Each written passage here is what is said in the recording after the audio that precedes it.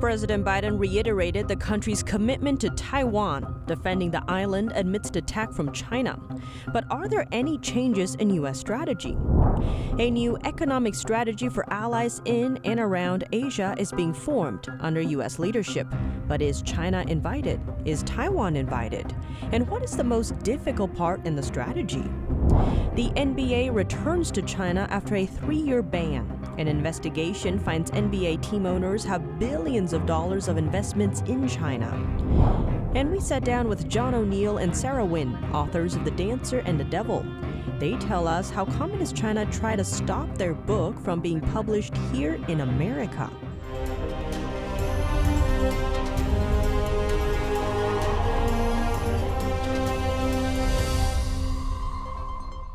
Welcome to China in Focus. I'm Tiffany Meyer. President Biden has condemned any possible attack on Taiwan from China. He says the U.S. is committed to standing with other nations and preventing possible strikes. But White House officials point out no changes have been made to U.S. policy surrounding the issue.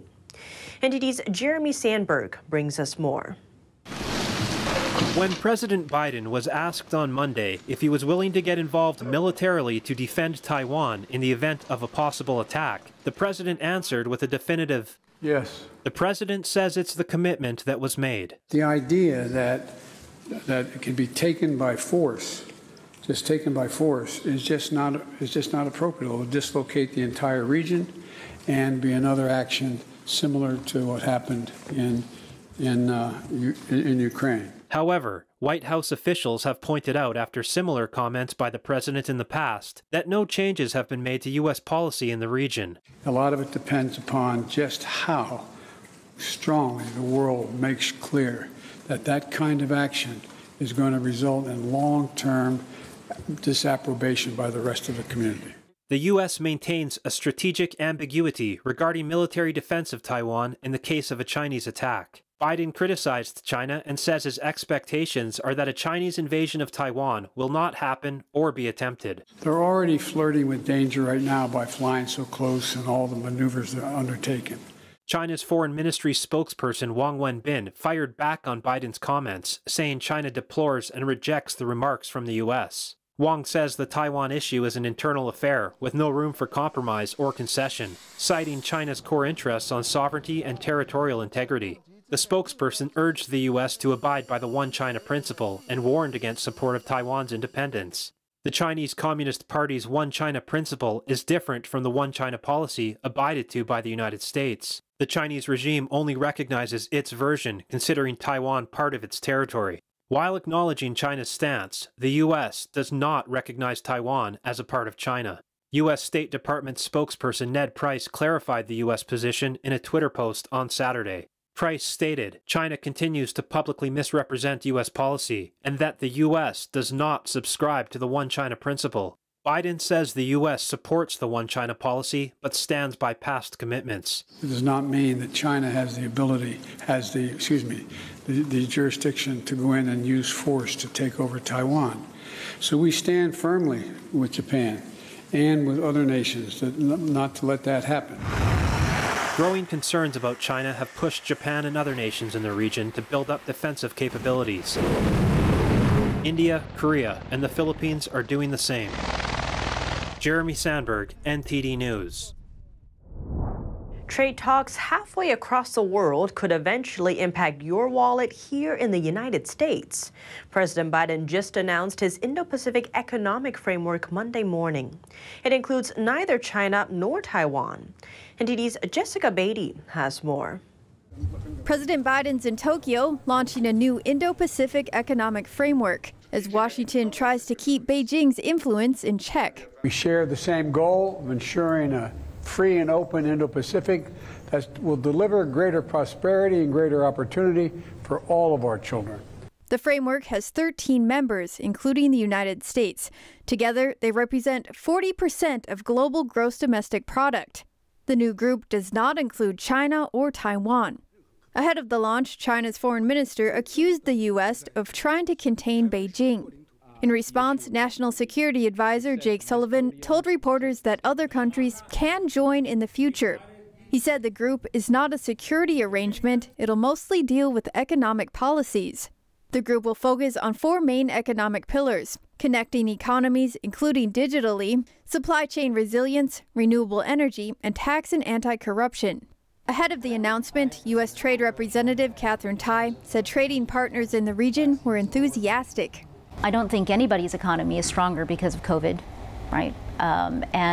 There is a pretty pervasive sense of anxiety about how we recover.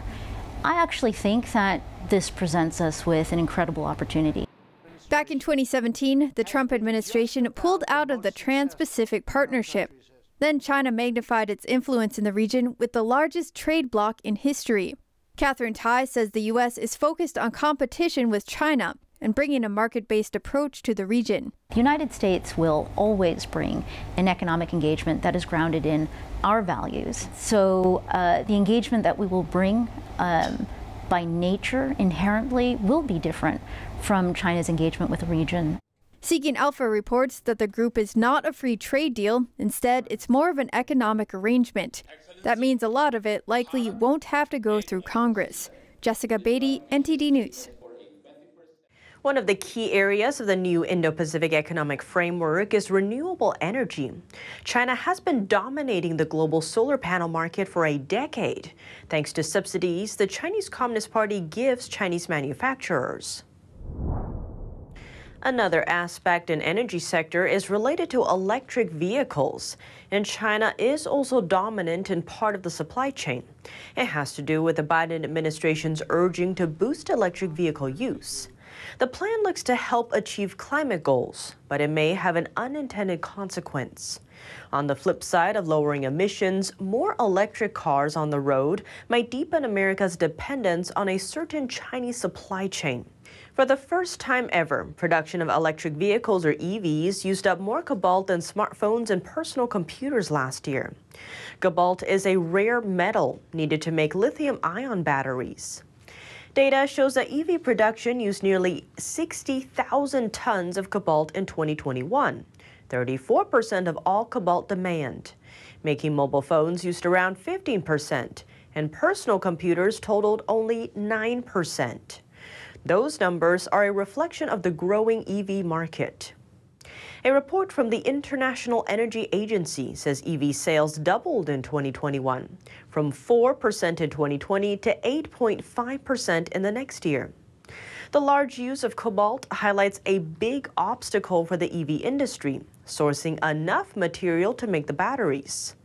Cobalt is a huge problem. 3/4 of it comes from the Democratic Republic of Congo, where China and London dominate metals mining. The second largest cobalt supplier is Australia. But according to the Cobalt Institute, Australia provides only around 3% of the cobalt supply. NBA team owners have billions of dollars worth of personal investments in China. An investigation into those funds comes as NBA games quietly return to China's TV screens after a 3-year ban. They were banned after one general manager spoke out against human rights abuses in Hong Kong. NTD's Colin Fredrickson has more. More information on the NBA's financial ties to China. 40 principal NBA team owners, as a group, have over $10 billion linked to China, according to the ESPN analysis. It concludes that their money would be at risk if they got on the wrong side of the Chinese regime. It's very simple. It comes down to money. Fred Rockefort is an attorney at Harris Bricken, which represents many companies that do business in China. Rockefort says companies like the NBA are essentially blinded by the money to such an extent that they're willing to overlook any other consideration. ESPN hired Strategy Risks, a firm that researches the risks of doing business in China, to look into the team owners. Strategy Risks says Miami Heat owner Mickey Arison has over $375 million tied to China, partially through his company Carnival Corp, the biggest cruise operator. Chinese nationals represented 8% of its passengers before the CCP virus hit. Memphis Grizzlies owner Robert Pera is both founder and majority shareholder of tech firm Ubiquity, which manufactures most of its products in China. China. Brooklyn Nets owner Joe Tsai has 53.5% of his net worth tied to China. Tsai is the executive vice chairman of Alibaba. Sacramento Kings owner Paul Jacobs has a big stake in Qualcomm, which earned 2/3 of its annual revenue in China last year. Jacobs used to be Qualcomm's CEO. Houston Rockets owner Tillman Fertitta is the president of Landry's, which operates 10 restaurants in China. Strategy Risks estimates his total exposure is $160.3 million. Philadelphia 76ers owner Joshua Harris co-founded and owns 20% of Apollo Global Management, which has 3 subsidiaries in Hong Kong and 1 in Shanghai. And of course, Charlotte Hornets owner Michael Jordan's brand, Air Jordan, is very big in China. The NBA has a hard decision to make. Bob Bilbrook is the CEO of Capture, as well as an avid basketball fan. Bilbrook says, You have to decide, are we a U.S. American brand, or are we a world brand, and we're okay with, the things that are going on? ESPN's analysis came out as NBA games have quietly returned to China's state-run TV on the eve of the NBA playoffs. Fredrickson, NTD News. The return came after a 3-year ban. It began back in 2019 when Daryl Morey, the Houston Rockets general manager at the time, tweeted support for Hong Kong's pro-democracy protesters. And joining us now, John O'Neill and Sarah Wynne, authors of The Dancer and the Devil, a deep dive into the murders and biowar of Stalin, Putin, and Xi Jinping. But it seems one country in particular tried to stop their book from seeing the light of day. John and Sarah, thank you so much for joining us. Great to have you back on the show. Oh, it's wonderful to be on your show, Tiffany. Thank you. So both of you newly released a book, right, called The Dancer and the Devil, and it traces the history of kind of mass executions and personal assassinations that happened under Stalin, but also we're seeing that now under Putin and Xi. And as you were writing this book, you kind of ran into some pushback. So tell us about that. We first received pushback when we were trying to get the book published. We had interest from several publishing houses in New York, but they said, we love the portion of the book if you take Xi and Putin out. We just want to hear about Stalin and Pavlova. And of course, at that point, COVID-19 had happened, and we viewed Putin and Xi as integral parts of this story that takes place over a century. And so we moved on and went with another publishing house, Regnery. But that was our first pushback. Then the first thing I noticed was the weekend of May the 8th of last year, I opened the website, I opened our manuscript to work on it, and it had been opened at 4 a.m. that day. Well, I'm the only one that had access to the manuscript. John didn't even have access. And so we could tell that someone had been on, seen the manuscript, looking for our sources, saw the sources that we documented in the book. Fortunately, the secret sources that we were trying to protect, we didn't have in the cloud, so that was a good thing. But at that point, we were nervous and we called the FBI. They suggested that we get a computer forensic expert involved, which we did. I turned over my hard drive, he made copies of that.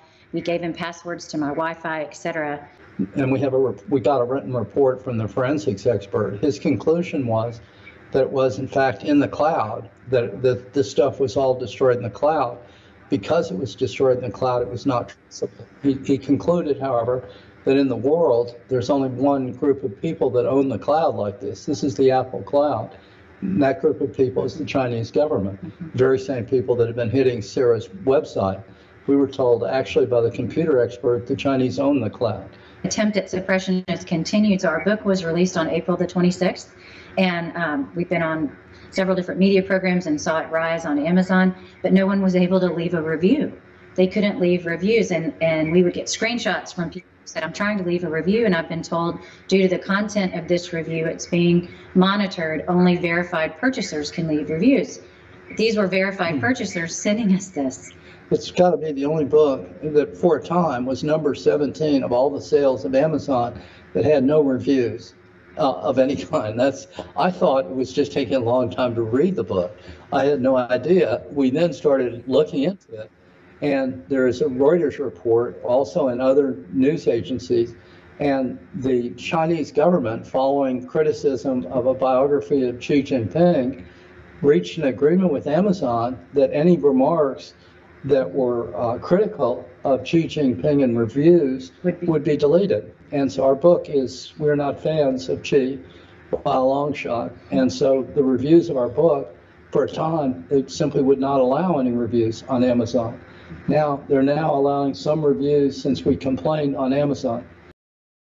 That's all for today's China in Focus on YouTube. We're now sharing a shortened version of our program here, after being demonetized for more than a year. Here's what's coming in our second half. We hear more from John O'Neill and Sarah Wynne, authors of The Dancer and the Devil. They expose just how far the Communist Party's tentacles reach.